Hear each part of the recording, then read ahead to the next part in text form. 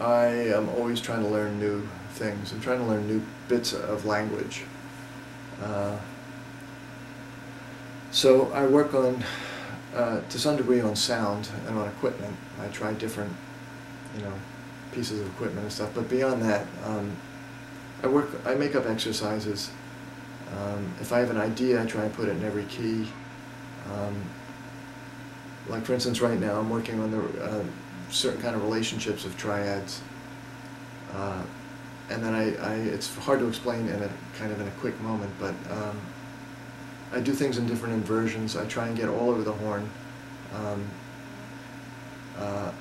I have books and books of exercises that I've made up, but I don't write the exercises out completely. I'll write out just the idea, and then I try and do it in my head.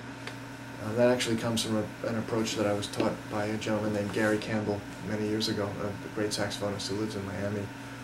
So I'm always working on new ideas. It takes me a long time. I'm very slow to get new things, new harmonic ideas to actually translate into my playing. It's sometimes a period of months. Sometimes it takes learning something real well and then forgetting about it, and eventually it comes out.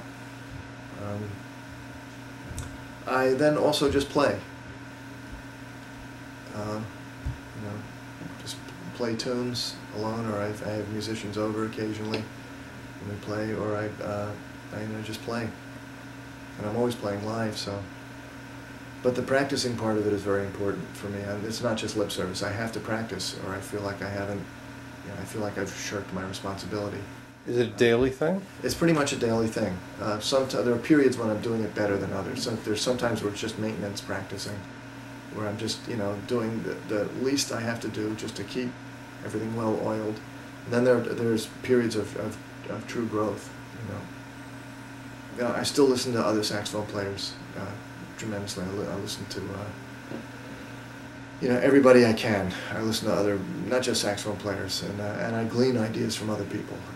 It doesn't all come from my brain. I hear things. I'll put something on, figure it out. I'll go back. I'm still I'm amazed with McCoy Tyner still. Listen to Coltrane, Joe Henderson, Sonny Rollins. These are all just such great inspirations. Particularly Joe Henderson, John Coltrane, Sonny Rollins. Still tremendous influences.